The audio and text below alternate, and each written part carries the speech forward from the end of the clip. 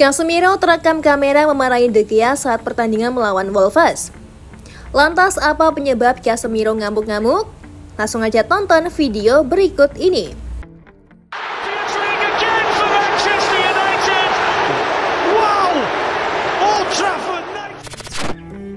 David De Gea kembali mendapatkan sial saat pertandingan melawan Wolves.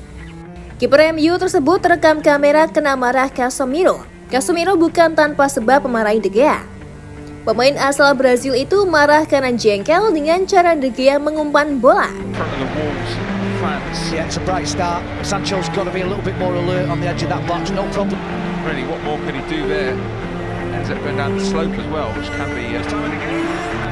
See Casemiro there, and he's having a go at Christian Eriksen, and rightly so, because there's no way that he should have allowed Ruben Neves to have won that challenge on the edge of the box. It should have been for Christian Eriksen. Easy target. Yeah, he is.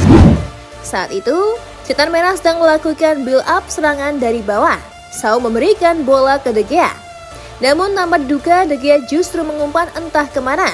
Bola bahkan keluar dari area pertandingan. De Gea nampaknya terlalu panik ketika pemain lawan melakukan pressing. Oleh karena itu, ia tak fokus untuk memberikan umpan.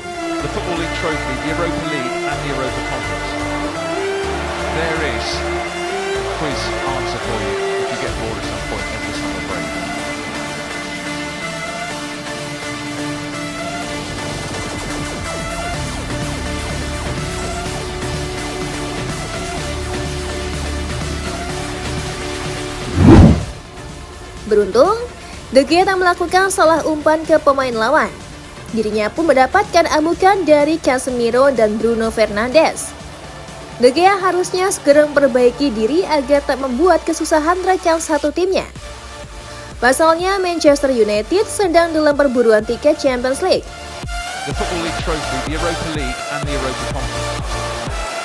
There is a quiz answer for you if you get bored at some point at the summer break.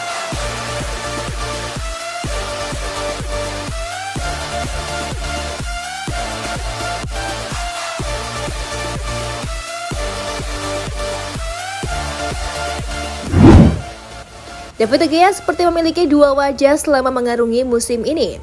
Baru-baru ini, De Gea mendapatkan gelar Raja Clean Sheet.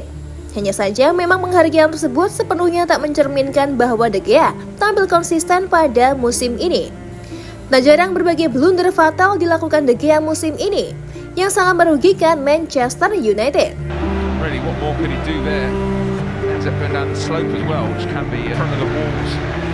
Yeah, it's a bright start. Sancho's got to be a little bit more alert on the edge of that box. No problem. I can see Casemiro there, and he's having a go at Christian Eriksen, and rightly so, because there's no way that he should have allowed Ruben Neves to have won that challenge on the edge of the box. It should have been for Christian Eriksen. Easy target. Yeah, he is.